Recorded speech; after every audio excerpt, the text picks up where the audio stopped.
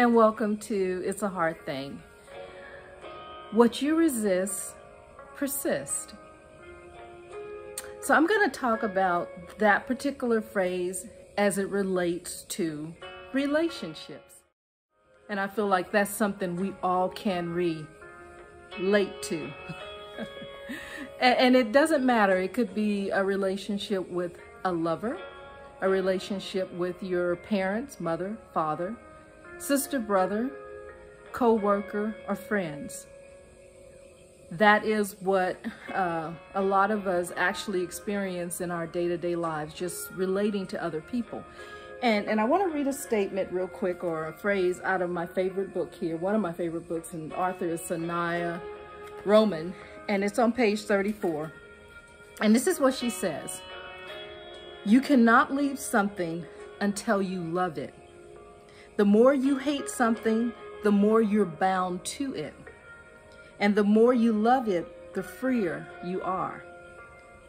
So as you love your past, you are free from it. You can release the past by loving it." So how does that relate to what you resist persist? So think of it like this. The more you resist something, the more you hate something, the more you complain about something, the more it keeps showing up. What you resist is persisting to stay in your life.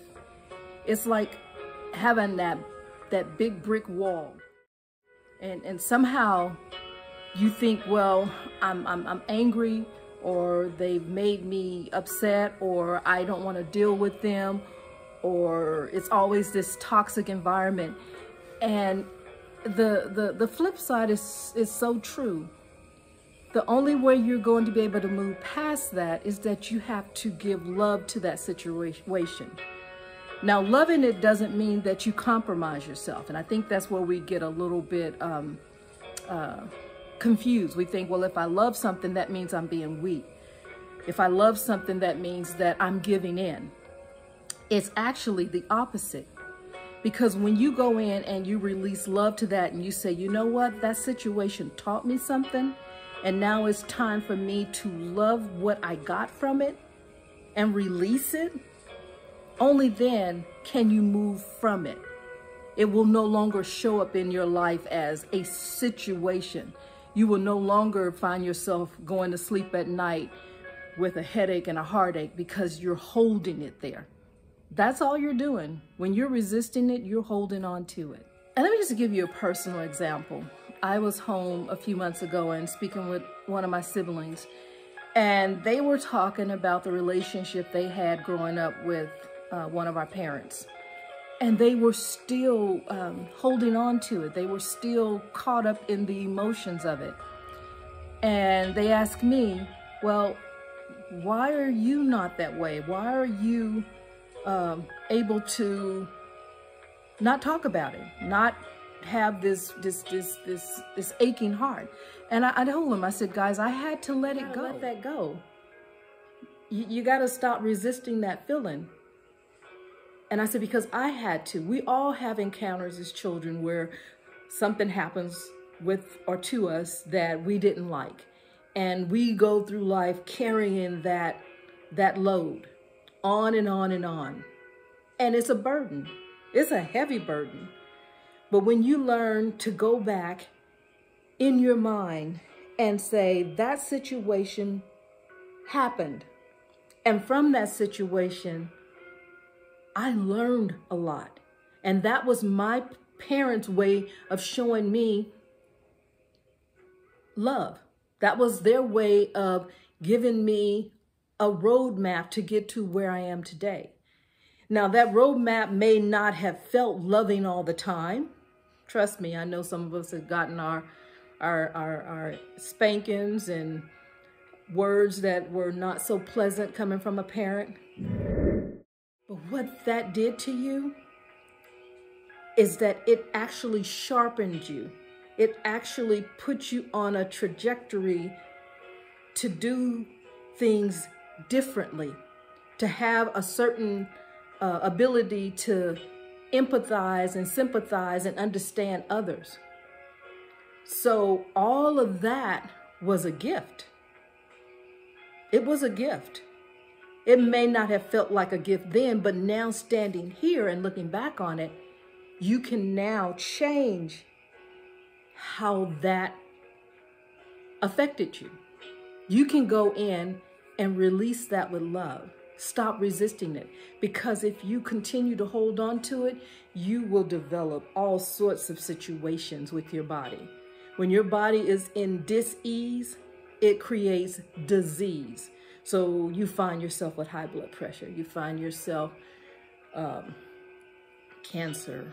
You find yourself with certain ailments that your body is trying to release because it can only hold that stuff for so long. So it is up to you to figure out how you want to move forward. I'm sure a lot of you have heard that statement, and it's from this guy named Richard Bach. And his statement says, if you love something, set it free. If it comes back to you, it's yours. If it doesn't, it never was. That is so true.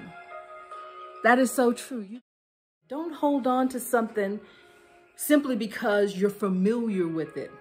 That's what I'm familiar with, so I'm going to hold on to it, because anything outside of that, I'm afraid of. So I'm going to stick with what's familiar. I'm going to hold on to the pain.